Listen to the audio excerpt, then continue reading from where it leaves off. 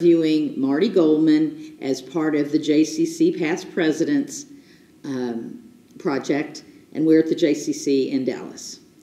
What was the JCC's official name during your tenure, Marty? You know, at one time it was the Julia Sheps Community Center. After it was the JCC, but I grew up in South Dallas, and it was called the Jewish Community Center. Then up here in 1952 or 3 or whenever it was, I think my cousin Joe Goldman was president, and I think it might have been the Julia Sheps Community Center. Did you belong to the JCC as a family when you were growing up? Yes, this was my home away from home. I've still got baseball pictures of the JCC baseball team, and I can name all the players, people that we all grew up with, all about 80 years old or so. That's wonderful.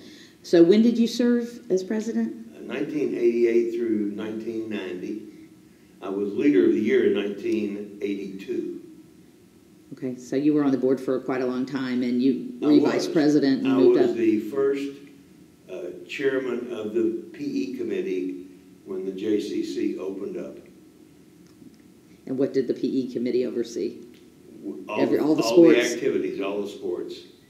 Okay, and you had been involved in sports when you were growing up. So. I was heavily involved in sports. Okay. And what was your title during your tenure? Were you president? Were you chairman? Well, I started out as chairing the PE committee. Then I went to a JWB convention. What is that? It's all the community centers. And I went to a convention in Los Angeles, and they said, well, this guy is going to the convention, we ought to make him an officer. So I became treasurer of the JCC, and about 10 years later I became president of the JCC, and that was when Harry Rosen was around. Okay, I was going to ask you about that. Who were some of the various leaders during your time We had some really wonderful leaders. In the early days, Murray Mumbus and Donsky and Mickey Rubin, they were really the salt and pepper of the thing. But right before me, Mel Isaacs and Donnie Schaefer and Irv Ravinsky were right before me, as was Harlan Pollock. Terrific people. What was the relationship between the J and the Federation during your It was adversarial. And a lot of that was because of Harry Rosen. He championed his center, and he wanted as much for the center as he could get. And he taught me a lot. He taught me how to champion the center. And but it became less adversarial as time went on, and he left. How did the Jewish community interact with the secular Dallas community? Not so much, but some. Were there a lot of non-Jewish members at the time? There weren't. It was mostly Jewish? It was mostly Jewish. But that's why they named the place the Julia Sheps Center, although Julia Sheps never really gave money to the center. He really didn't. They thought his name would bring in some grants and foundations, and in that degree it was successful. Because of his civic involvement? What significant local, national, or international events had an effect on your era? Do you remember any of that? I really don't remember too much about that. Okay. And who were the prominent supporters of the J during your time? You named several, or were there any others that may not have been president that just were big supporters? Well, when I was president, we retired the debt at the JCC. Bob Weiss was our, I think they called it executive director, and he came here. He was here for a little short time, and the Meadows Foundation wanted to hire him away, and I got a hold of Curtis Meadows. I said, Curtis, you're taking our #1 guy. We've waited for so long to hire him, and you're taking him. You can't get this one for free. So we worked out a deal. He gave us $250,000, and he said, but I want a matching gift. And so I went to see Howard Schultz, and Howard Schultz, well, it's a long story, but the bottom line is we went around and we raised the $250,000 with about 20 people in a short period of time. And we retired the debt at the JCC, and that's the first time it had been retired in years. Mm-hmm. Were there some other major fundraisers while you were? We had a tuxedo night where Joni and I worked together. It was the first major fundraiser. But that's one of the things I did, was raising money. And I just had a lot of fun doing it. And I had the time to do it. Mm-hmm. And I was looking, were you involved in the golf tournament? Yes, I was. I was one of the originators of the golf tournament. And when was that? Do you remember when that started? I don't remember. Okay. Can we take a short break? How has the Jewish community changed over the years? Golly. The good news is the surrounding area has joined the center. They've taken advantage of the great programs that we have here. They certainly love the new activities, the pools and the track, and the center just offers so much.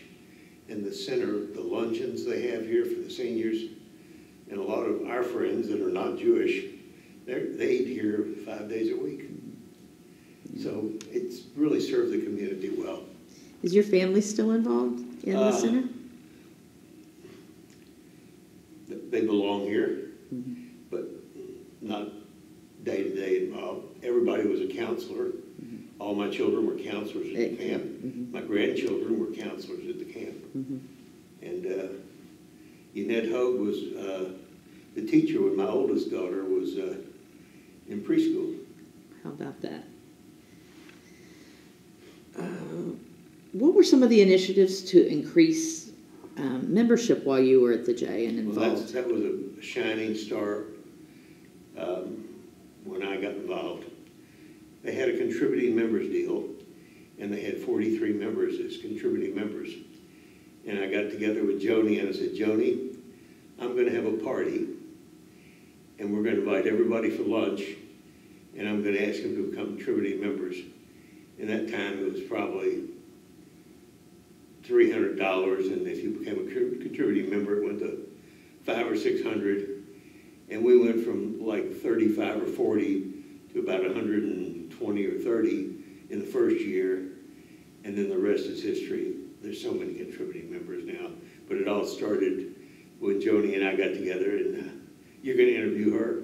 I am. And she'll talk to you Next about week. how aggressive fundraising we did as far as wanting to make contributions to people. We developed a book, and you bought a book for $10 or whatever, and you just got to clip the coupons and send it in, and we raised a lot of money that way. So I was pretty proud of that.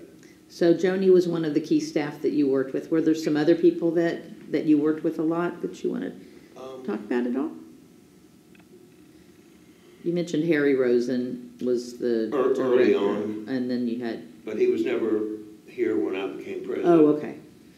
He left before I became president. So was it Bob Weiss that was He was number the two. exec? Mm-hmm. Ricky Merlin was an interim exec when I was here, and then Bob Weiss, and then Karen Stern.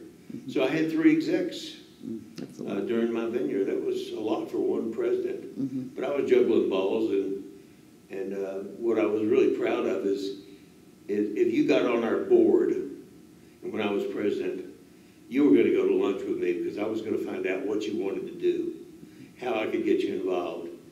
And I think one of the real success stories, we developed volunteerism like it had never happened before.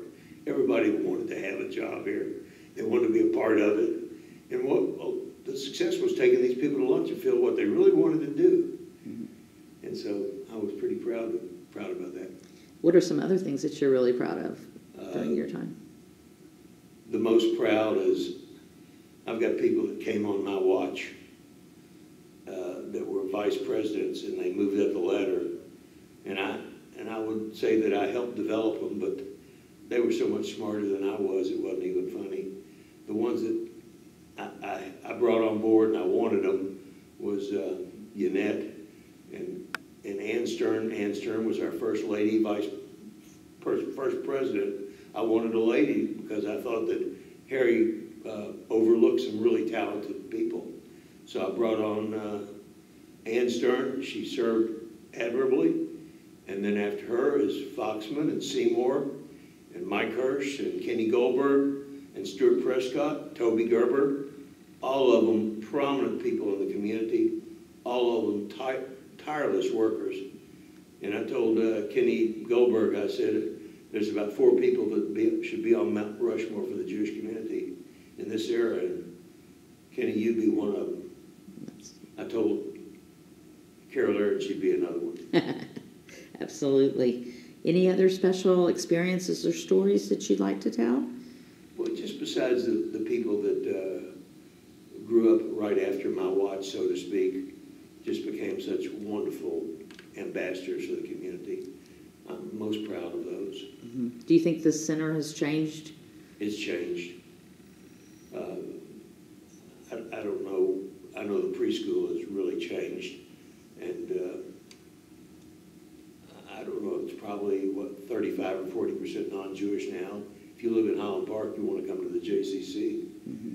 It's an accredited school, and it makes a big difference. Mm-hmm. And but Laura Seymour was a big advocate for the schools and the camping, and to me, she was just an inspiration to have in our community and as someone to rely on. Mm-hmm. Is there anything else you'd like to add about the JCC and the people that you served with and your time? There's nothing. I'm happy that our children were in the community and they served in the community. I was proud of my daughter and my son-in-law. They became leaders of the year at Federation at the same time. 2 leaders of the year for the Federation. That was a big deal. Outstanding. And our son Max, he lives in San Antonio now, but the center was a big part of his life. And good for others. I mean, he was a counselor, really good for the community and good for him. So leadership is what the center instills in people that come up through the board of the JCC. And thank you for volunteering for what you do. And thank you for your service. We really appreciate it. Thank you for coming in, Marty. Okay.